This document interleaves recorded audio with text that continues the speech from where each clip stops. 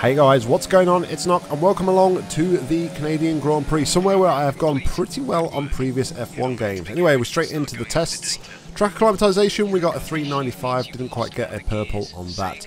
On to the tyre wear test though, and yeah, boom, into the Wall of Champions, or at least a mistake at the Wall of Champions, which kind of sees us out of P1. Just, yeah, kind of too much over the curb, and that was the end of P1. So yeah, on to P2, and we did the average tyre wear test where we, as normal, we kind of got a low tyre wear, so really happy with that indeed. And then we have the race pace, which again we have purple. 3 laps, 3 solid laps. Like I say, I know this track pretty well. I'm pretty solid around Canada, at least I like to think I am. Quality pace, massively blew that out of the park. We got an estimated 9th with that lap, but that actually took us up to P2 as well. So it's an estimated 5th, sorry, not 9th, 5th. And fuel saving, yeah, again, we was in optimal. Like I say, I'm pretty good at fuel and tyre tests. It's not very often I don't get perfect on those. So on to quali, and this was Q1 as we come over the line right now with a 1:16.4. which was okay for the time being, got us 4th. And this is our second attempt on Q1, and boom, Wall of Champions has done it once more for us, guys. Yeah, not very good at all, unfortunately. So that is the end of our qualifying. We didn't get out of Q1 for the second time in 2 races, but that was more of a mistake. If I hadn't have had the accident, I would have got out of P1 though, because we did actually qualify 15th, but yeah, no such luck, unfortunately, because the car needs a bit of TLC and a bit of repair. On to the laptop, and we actually completed our rivalry. So we have beaten Romain Grosjean and won the rivalry. So yeah, we have completed that, our first rivalry of the season. Really happy with that. But yeah, now we're going to move on to the actual race. Thinking, you know what, we're starting from the back, but I'm pretty good around here. We should have a pretty good race, but yeah. It's actually raining, which I didn't expect. Anyway, onto the grid. Lewis Hamilton in first. Kimi Räikkönen will start alongside him in second. Vettel third. Bottas fourth. Ricciardo 5th. Massa 6th. Verstappen 7th. Ocon 8th. Perez 9th. Grosjean 10th. Hülkenberg 11th. Sainz 12th. Kvyat 13th. Stroll 14th. Palmer 15th. Alonso 16th. Van Dorn 17th. Wehrlein 18th, Marcus Ericsson 19th, and we're actually going to start 20th because I did actually change the gearbox. Anyway, let's see what Jeff's got to say about now, shall we? We're performing really well so far this season. Keep this up, and you'll be the team's #1 driver in no time. Thanks for that, Jeff. So, yeah, I'm not feeling very hopeful about this at the moment, especially how our intermediate running went in Russia. Literally, I hit the pedal and we were spinning. I don't know what was going on there, but at least I got off the line. I do feel like I can, you know, pull away from the line at least, which is a positive thing, I guess. So, yeah, it's just a matter of making the best of a bad situation, I think you'd probably say.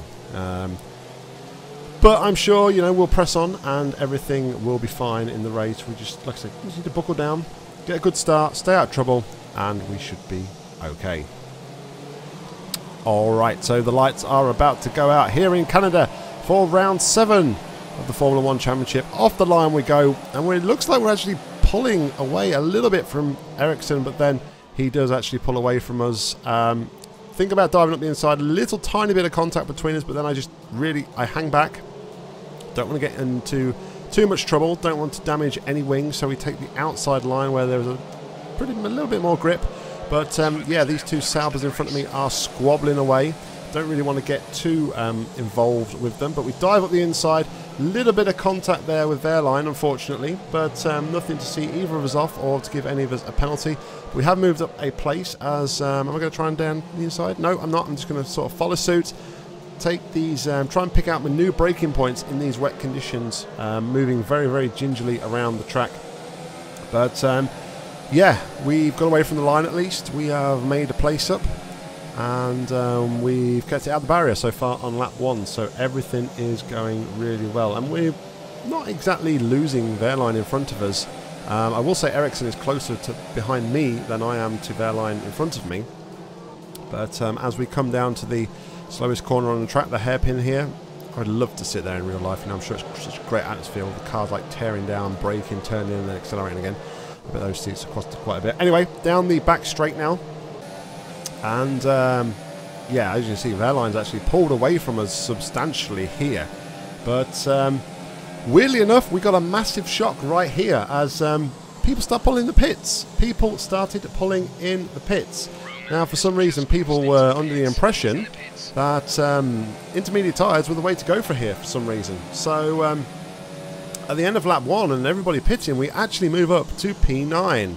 So okay, not too bad. I'm starting to settle down a bit, and everything is looking pretty good. Following lap, even more people pitted. I think actually some of the same people pitted again because they realised they made a mistake. So the people who had stayed out and didn't pitted, and the people who had pitted came back into the pits to put full wets on. So that's even better. We move up to P4. P4. Moving on to lap 6, and I think the call's been made to us now that intermediate tyres are the way to go. The track is drying out, so we're actually going to dive into the pits here, and so we lock up the fronts there, front right, and let's look at that again. Yeah, massively locked that up. That was absolutely terrible. But yeah, as we enter the pits, we're going to put on the intermediate tyres. I mean, we've gained a pretty big advantage right now. We've been chasing down Van Dorm, who's in front of us for Honda, and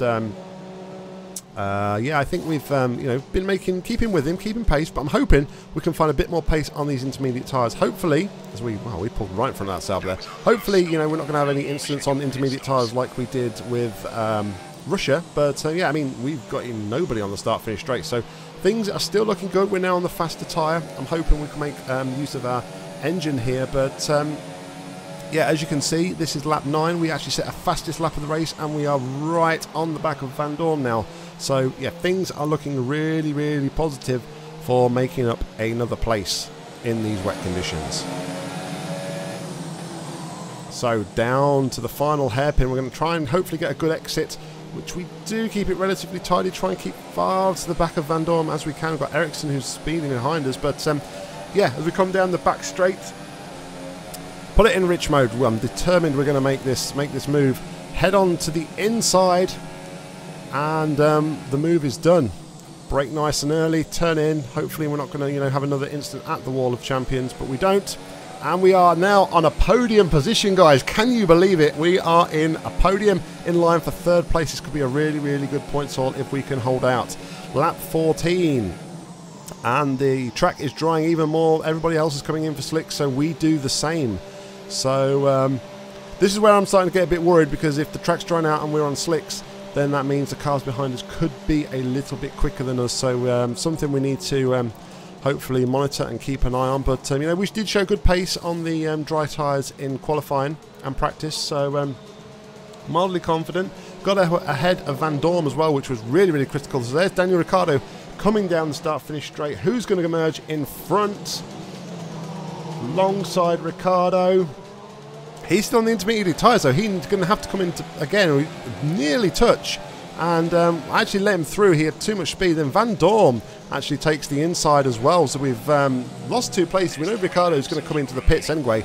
But yeah, now all that hard work passing Van Dorn earlier on in the race, we now have to redo. I've got a little bit of a moment there. The track's still a little bit damp in places, so it is still a little bit tricky to drive. But hopefully if we can stick with Ricciardo and Van Dorn here, we will be able to gain that place, and hopefully nobody's going to make a massive charge from behind us either.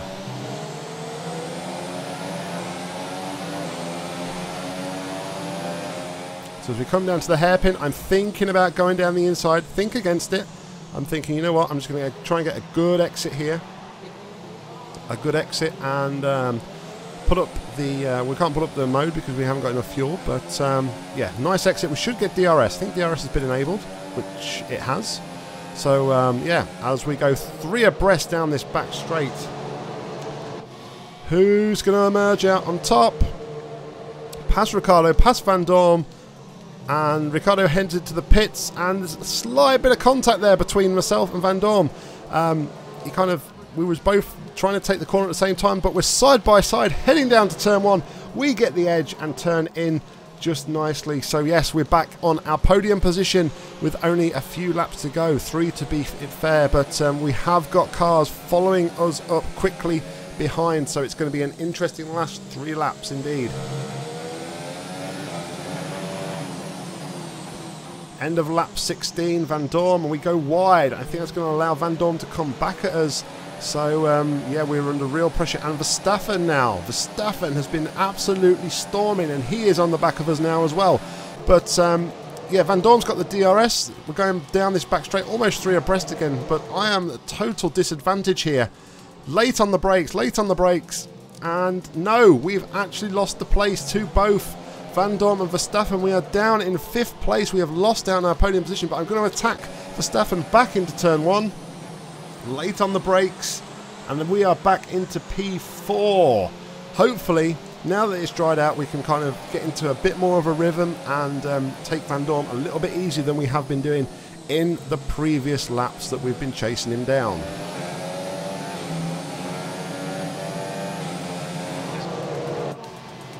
So moving on now. I think this could be the final lap. This could be the final lap. We are right up against Van Dorn's gearbox. It's not the final lap, sorry, it's penultimate lap. So later on lap 17, we are desperately trying to get past him to put a bit of space between us and Max Verstappen. We know Max is going to be right on our heels. So down the back straight again against Van Dorn.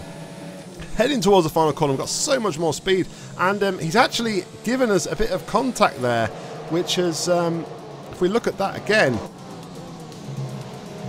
he kind of like went out wide and then turned in again a little bit, I think is what happened there. But yeah, no, we have managed to secure the podium place going into the final lap. Verstappen, though, has got ahead of Van Dorn. This is going to be a very, very tricky final lap. We are out of fuel as well. We are like minus negative fuel, so that's not going to help us either. We're not going to be able to run rich down this back straight to try and defend against Verstappen.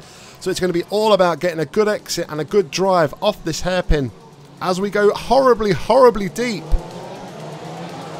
And kind of push Mash out wide a little bit, so we've got track position at this moment. But he's going to have DRS against us. Can we hold the line? We go to the inside to block him a little bit, come back onto the racing line, brake nice and early, nice and steady for here. We don't want to mess it up now. It's going to be a drag race to the finish. Look at him, he's catching us. He's gaining as we approach the line. Who's going to win? Who's going to come in third? It's actually us. Yes, we get our first podium. Oh my God, I'm so excited. First podium of the season. And I think Max got a bit annoyed there at the end as he kind of gave us a little shove off the end there. But Carlos Sainz actually won the race here. Very mixed up, so good win for Toro Rosso, and Palmer is on the podium in second place as well. Was actually catching him in the wet conditions, but we still just couldn't quite make it enough to make a difference. Anyway, let's look at the standings overall. Kimi Raikkonen still leads the championship by 33 points from Lewis Hamilton. We have actually moved up to P9 with that. We now sit on 26 points. Looking at the constructors, we have stayed 7th with Toro Rosso and Renault both moving up ahead of Williams. So, yeah, the little guys have really come through today indeed. Thank you very much for watching, guys. Hope you enjoyed the race. As always, I'll be back real soon with the next run as we head over to Azerbaijan. But until next time, I've been Nock. You've been awesome. Happy gaming.